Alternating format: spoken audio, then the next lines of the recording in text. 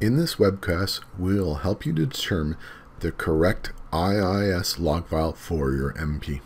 Meet Kim. Kim is trying to troubleshoot why hardware inventory is not flowing from his computers up to the site server. Kim found a troubleshooting hardware inventory blog on the EnhanceOff site. In phase 2 of the blog, Kim is unsure which IIS log is the correct one for his MP. Using another blog on the EnhanceOff site, Kim follows the steps to locate his IIS log file. He starts by opening IIS Manager. He expands the server name, then expands the site folder, and finally expands the default website folder.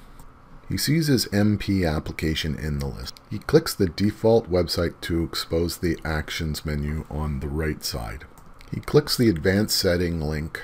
This exposes the website ID number. He makes note of this for future use.